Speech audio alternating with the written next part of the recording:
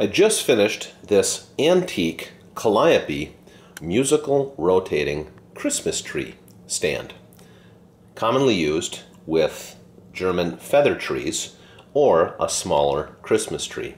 So I fully restored the music box, so it is an excellent cosmetic and mechanical condition. Inside is where the discs would go. This is the original cast iron cup where you would then put your tree inside. It's wound with this handle here. I'm going to pull this lever right here and let's listen to this play.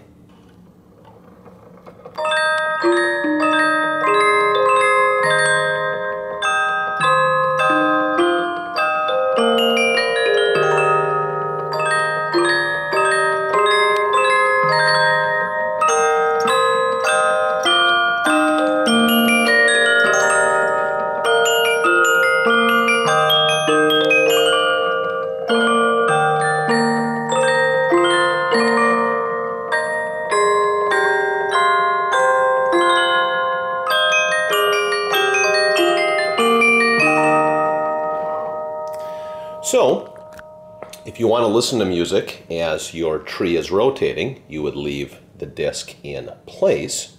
If you just want your tree to turn without music, then you would remove the disc and your tree would rotate without the music. So in summary, and this would have been crafted sometime between 1880 and 1900, antique Kalliope musical rotating Christmas tree stand that really plays fantastic.